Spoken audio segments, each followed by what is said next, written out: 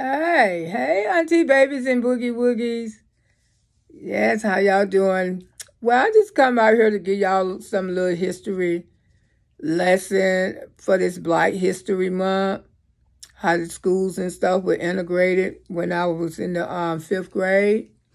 Yes, they was like I said, on my last videos, how my brothers and them would come home with the shirts tore off of them because they wanted to segregate the schools.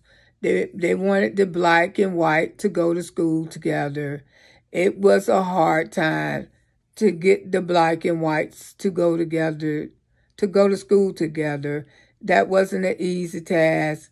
People was shot, killed. A governor was shot. George Wallace up there in Alabama. I know y'all probably don't know about this story, but it was a hard time back in those days. It was so hard to segregate the schools. A lot of the white people did not want to segregate the schools. They did not want to integrate the schools. They wanted to keep the whites going to the all-white school and the blacks going to the all-black school. But you had to realize that the black schools was behind, even the colleges and stuff. So anyway, I was in like the fifth grade. And I had a black teacher, but she wasn't going to be there long, Miss Ford. She was just going to be there until the white teacher came. And Miss Ford used to often just sit there and she used to cry. And, she made me her aide. I was in charge of all the other students, making sure, passing out their papers, making sure they got their work and stuff. And Miss Ford used to sit there and cry. And during that time, I was only in the fifth grade. I didn't understand. That's all I knew. That I had to go over here to this school and I would be going with white kids. Never went to school with white kids in my life. Never communicate with white kids in my life until I was in the fifth grade. Now, up north, they had already segregated the schools up there. But down here in Florida, no. Florida wasn't having it. If I was in the fifth grade and I had went to school from first to fourth grade, all black school, till I got in the fifth grade. And Miss Ford was saying, well, I got to leave, Brown. She say, and I want y'all to mind your new teacher. I say, why you got to leave? She say, cause of the school regulations and stuff. And I didn't pass the test. I say, pass what test? And during that time, they was giving all the black teachers. And this Miss Ford was old. And she had graduated from Bethune College. I don't know if y'all ever heard, but a lot of the black teachers came from Bethune College. They had to retest them and stuff to be teachers because it was like the school just gave them their certificate and stuff. They wasn't really, and they was retesting the teachers, the black teachers. All this happened. If the black teachers didn't pass the test, they wasn't able to teach school. They would have to go back to college because a lot of them just went there and paid the money and got their certificate for school. And Miss Ford, she was crying, and she really wanted to teach because she said Miss Ford was pretty old too. She said this was going to be her last year of teaching and stuff. And I said, well, we ain't going to never mind her, Miss, because we want you here. So Miss Ford, she ended up leaving. She was replaced by a white teacher named Miss Burrell. I never forget Miss Burrell. I didn't like her.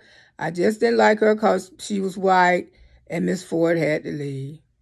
But at the end, things worked out. Miss Burrell came. We were so mean to that woman. We did awful things to her. We did not mind her. She used to get so upset till she would start crying. She would just start crying. She'd say, oh, you guys, I'm not prejudiced. I don't know why people teach y'all that. I love y'all. I hate the world. I hate the way the world is now. And see, Auntie seen all this, you know. And see, I didn't realize. I thought all white people was prejudiced. But I had to come to realize all of them is not like that. All of them is not like Billy Bob, you know. And some of them out there do love us. Do love us like we love them.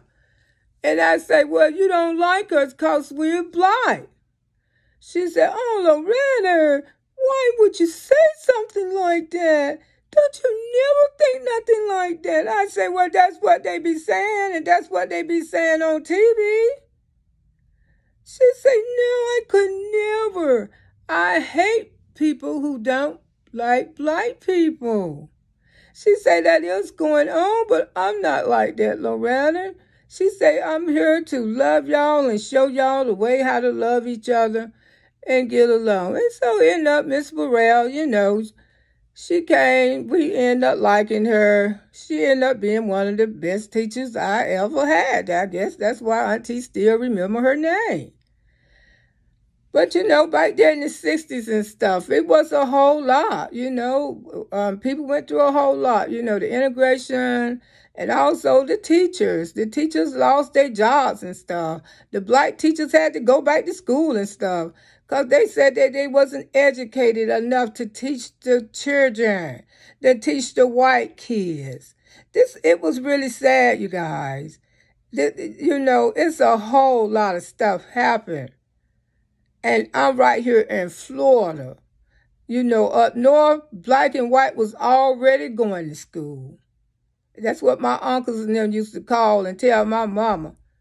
But down here in Florida, they didn't integrate school till I was in the 5th grade. Yes, Auntie Loretta was in the 5th grade. So that's a part of the little Black history story I want to tell y'all this month. And I'll get with y'all soon.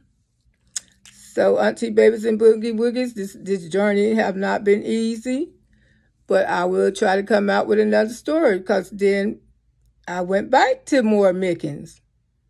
I was in the 6th and 7th grade. The white people had to be bused to the black school then.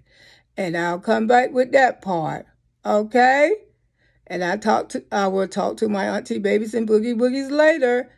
And like and subscribe, Tell all your friends, bye. Love you, Auntie Babies and Boogie Woogie. Bye-bye.